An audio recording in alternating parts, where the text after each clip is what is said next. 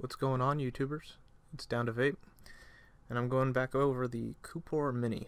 I got a lot of requests for showing the temperature control functions in a dry burn, and also someone wanted to see the inside of the box to make sure that I wasn't missing anything, and also I was going to show off the silicone skin that it comes with as well. So let's go over the skin first. We've got cutouts all around it. Just slides right on. Super easy. As you can see, I'm definitely not struggling. No, it's not that bad. It's just a little tough with this camera in front of me.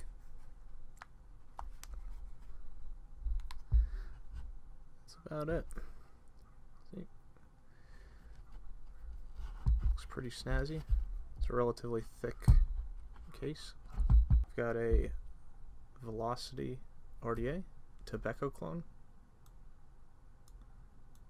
and it's got a 0.16 build on it. This is 28 gauge nickel.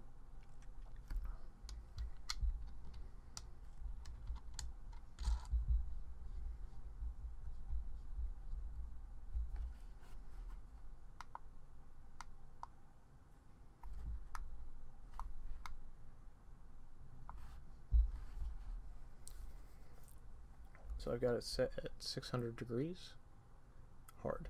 I'm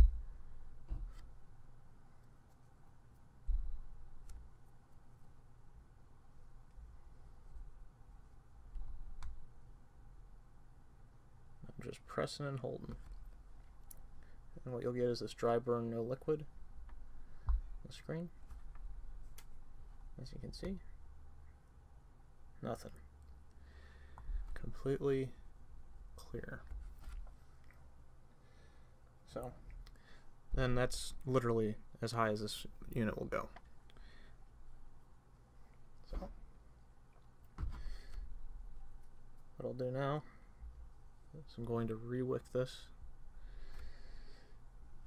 and let you see how fast it'll fire up.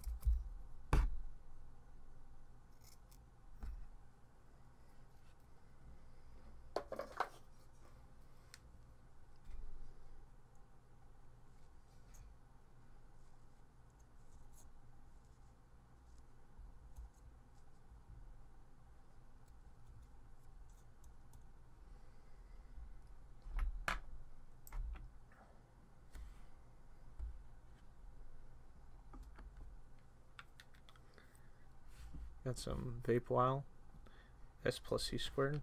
It's pretty good stuff for money.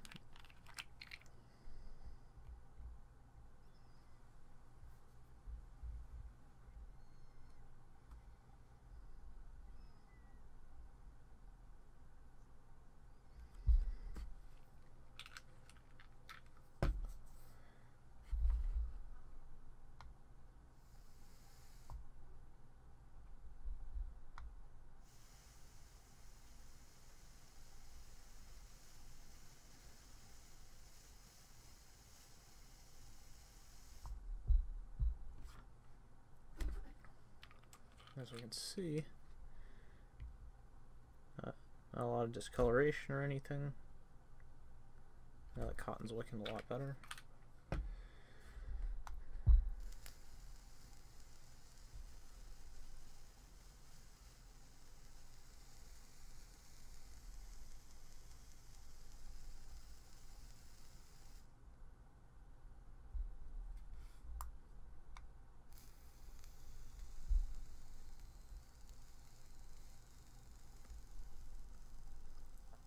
There it goes, completely drying it out.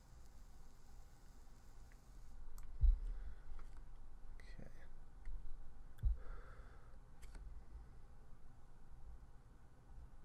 This is kind of hot, but here we go.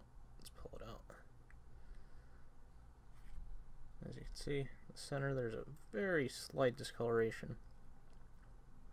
This is on the highest setting it will go.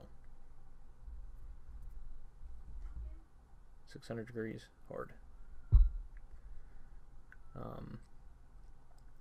So yeah, that is the burn test with it.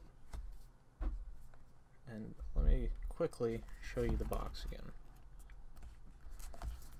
So as you can see, you get your sleeve, nothing special.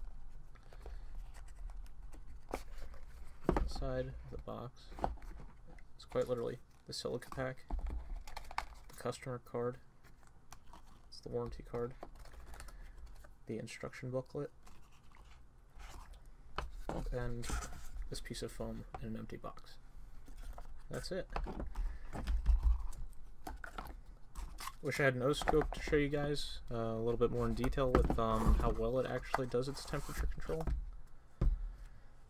but it definitely works, and it's still a very good deal for the money.